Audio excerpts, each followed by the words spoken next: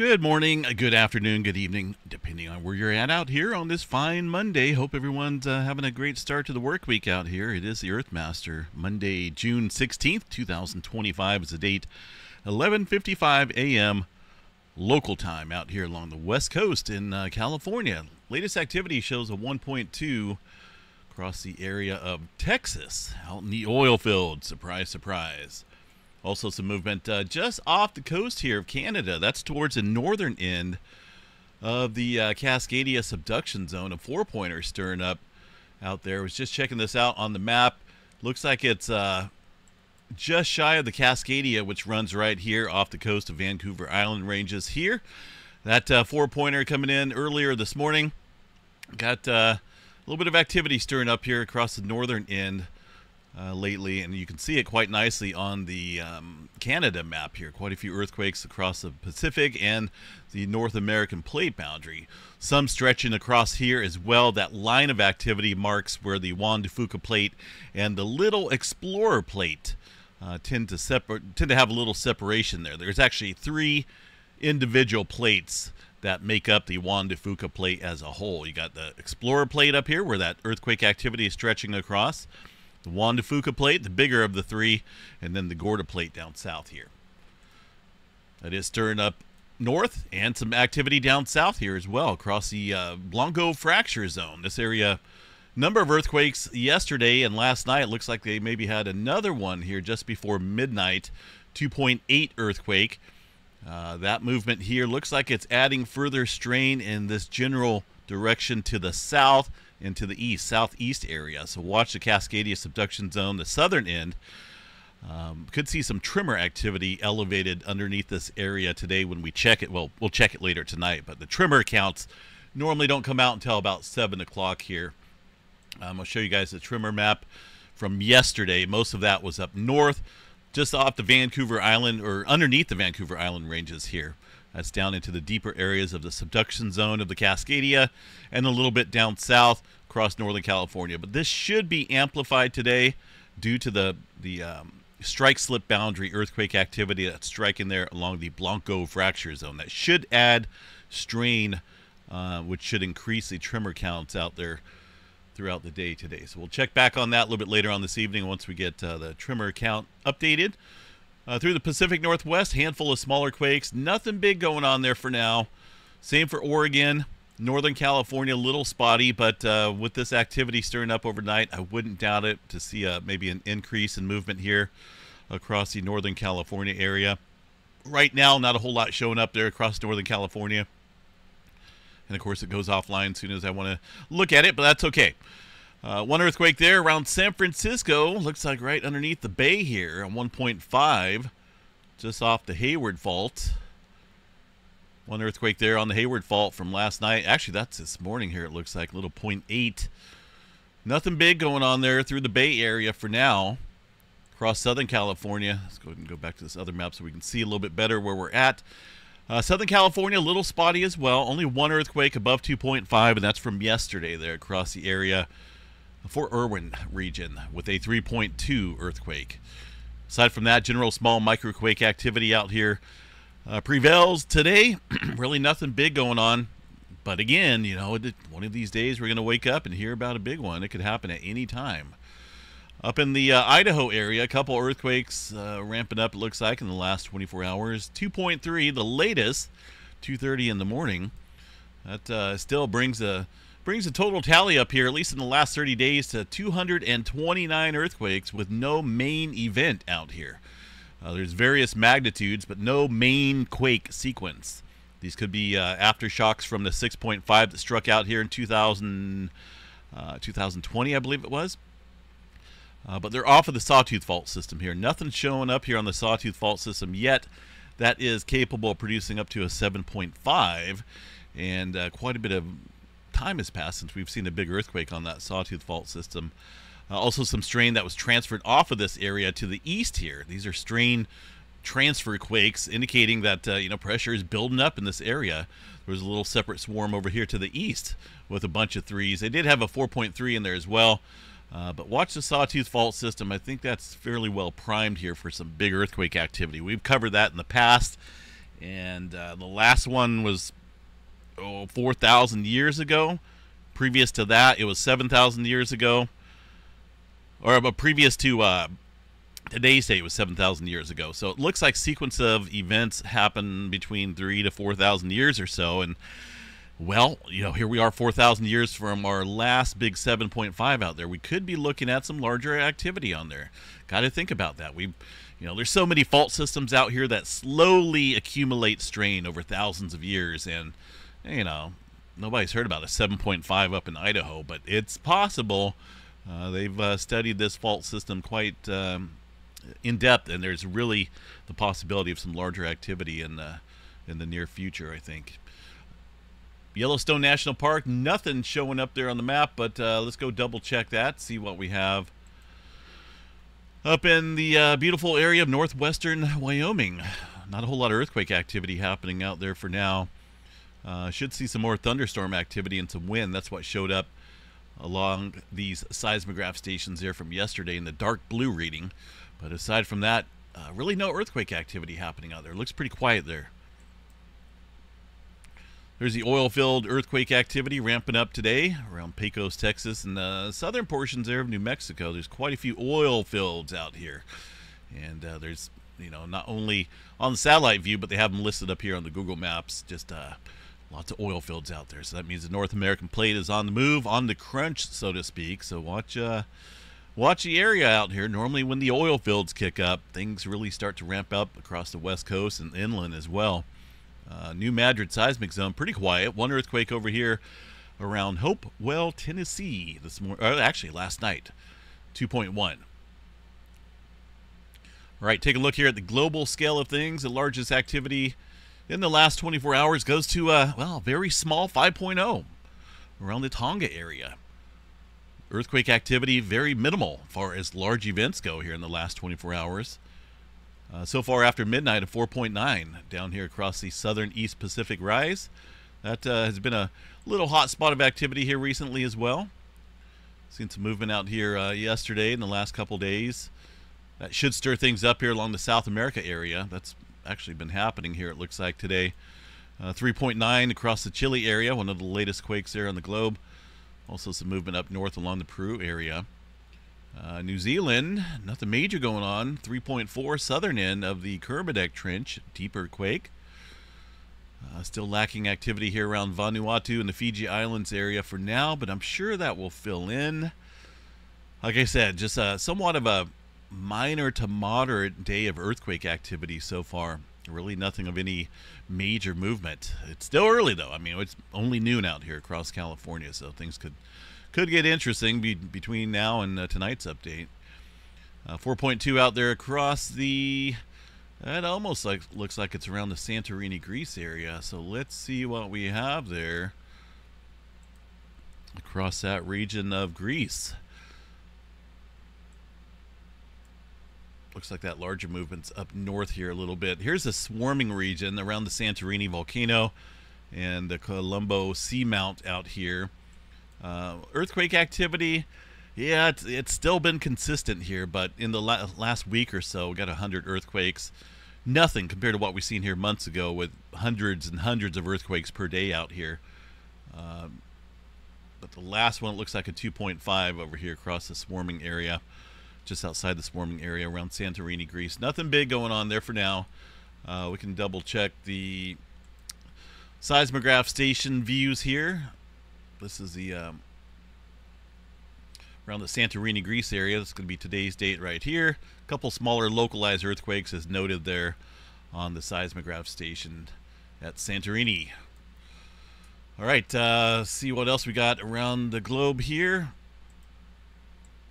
Atlantic Ocean pretty quiet. Iceland starting to see some earthquake activity out there. Could be getting close to an eruption around that region as well. It's been a little while since I've checked that map, so let's go see what we have going on across Iceland today. As far as earthquake activity goes, a little movement up north here, 3.7, along with some swarming going on. Across the Svartsengi area, just very minimal movement down here.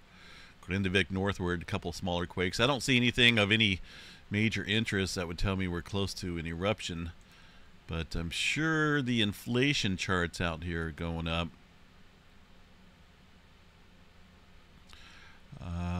Let's see here. Man, it's been a while since I've checked that out here. Where's our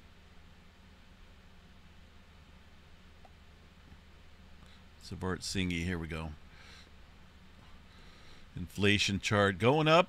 Of course, the last eruption, when was it? We really had more of a migrational pattern of magma movement here during our last eruption. I think that was a month or two ago, a couple months ago. It moved a bunch of magma away from the area to the north. Still going up, though. So it's an interesting little sequence of events. See what happens with this as we head into the future. But either way, inflation continuing there across the Savart Singi area, around Grindavik region and the Blue Lagoon, the power plant area.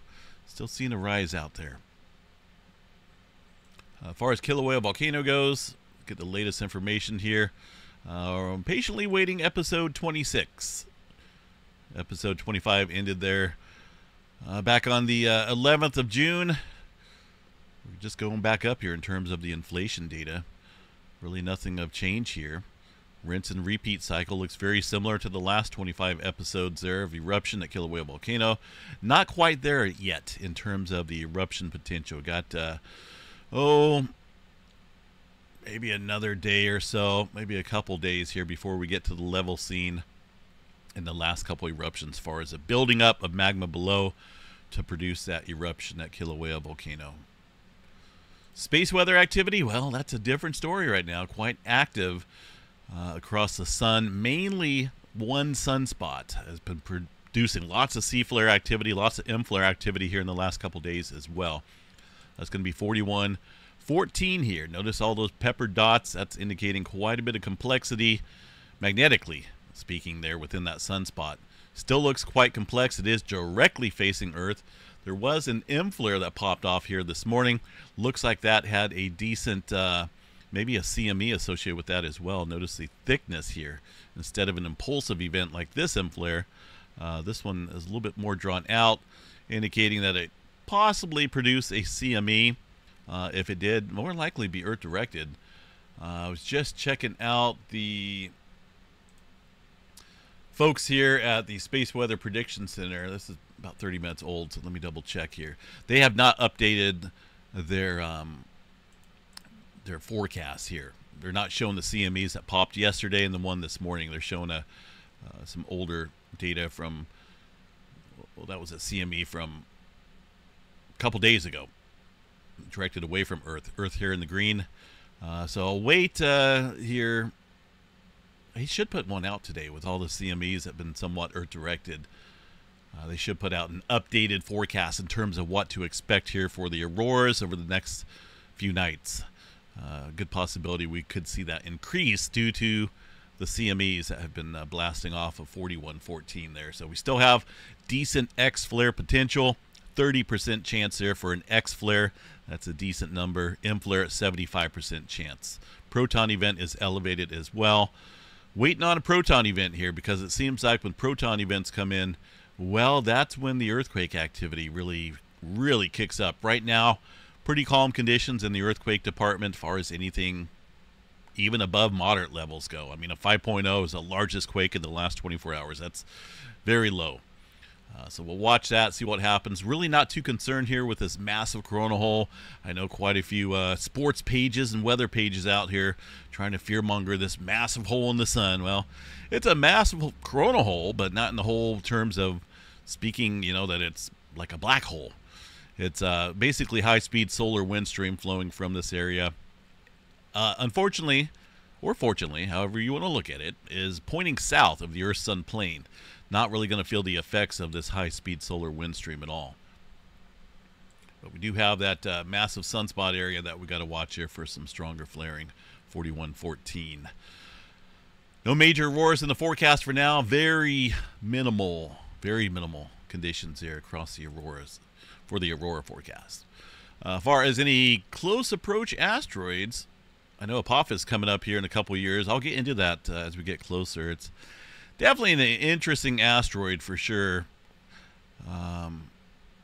Yeah, we'll talk about that a little bit later. Oh, look at that one. Whoa, that's 1,200 foot stadium size asteroid. Hello, that thing is huge. We've got something like that coming into the planet. Well, that would be very, very bad news. That's been tracked, though, fortunately, since 2003. If that were a 2025 number and they just discovered that, I'd be like, what? Who's paying attention out there? We're supposed to be observing these rocks out here. But anyway, yeah, since 2003, they've been tracking this stadium-size 1,200-foot asteroid. Fortunately for us, it's well over 3 million miles away from the planet, passing here June 22nd. But that is a huge one there. A couple big ones out here. This one's 220 that was newly discovered. But everything out here is, a couple millions of miles away. That is good news. Nothing coming in within the close approach for now. All right, let's take a look here at the weather outlook today. See what we got going on from the Storm Prediction Center. Got just a rinse and repeat cycle up there across the northern plains into Montana as well, Wyoming. Mainly parked over Nebraska area, looks like. Some enhanced region. Got some tornado activity up there around Minnesota as well. Got 5% chance there. Wind and some hail threats out there today. Really nothing big as far as any major tornado threats go, just at 5%. But the wind and hail, yes, looks very likely during some of those storms that fire up here this afternoon. They're probably already firing up. Let's see what we got.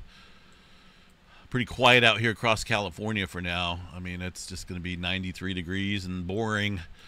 South Dakota, yeah, I got a few storms firing up out there right now, but that looks very minimal. I'm sure once we get that daytime heating kicking up, it'll really kick up here and produce those storms a little bit faster than what we're seeing right now. Nothing major coming in as far as the tropics go. I was looking at this last night. I don't see any hurricanes approaching the Gulf. That is good news, but as we get deeper into summertime and hurricane season, that will be an item to watch here. There's only one tropical system out there in the eastern Pacific. That's disturbance number 1. 90% chance of cyclone formation here in the next 7 days. So that's it. The Atlantic quiet, Central Pacific quiet, nothing being recorded or even possibly being recorded out there in the next 7 days. Pretty quiet conditions prevailing. Seismograph stations all look offline. Hopefully they come back. It's been intermittent here. I don't know what's going on with this program. It comes on, it goes off. Looks like they may be having some issues here, but at least they come on periodically here, like that. I've updated my Java programs and all that stuff, but for whatever reason, still having some issues out here with this system, but at least they're working periodically. All right, real quick glance here at the earthquake map. Nothing new, nothing changed here. Like I say, we'll kind of interesting. Will be interesting to check the tremor map here later this evening. See if things kick up here across Cascadia. You know, these strike slip boundary zones normally add strain due southeast here, just in this general fashion. There's that one off the Blanco fracture zone to the east here. So we know strain's transferring towards this region. Not a whole lot of activity on the Gorda Ridges here recently. I don't think we've had anything. Nothing in the spreading seafloor center out there. A little bit closer to the Cascadia. Some on the Cascadia as well. But we'll continue to watch it. You know, it's just it's one of those things here, folks, where we could see any activity, large movement across many different fault systems around the globe. Here along the Pacific Northwest as well. The San Andreas Fault, a lot of time has passed. It's like I say, we've been living in some very quiet times, technically speaking, out here as far as large earthquakes go. But it's not always going to stay that way. So just got to be on guard and be prepared for some large activity. Like I say, it could happen anywhere. Have a good one. We will see you guys out here a little bit later for the Monday night update. Unless something major happens, we'll see you in between then, I guess. But enjoy your Monday. Stay safe and stay cool out there. If you're out here in the heat like I am, take care.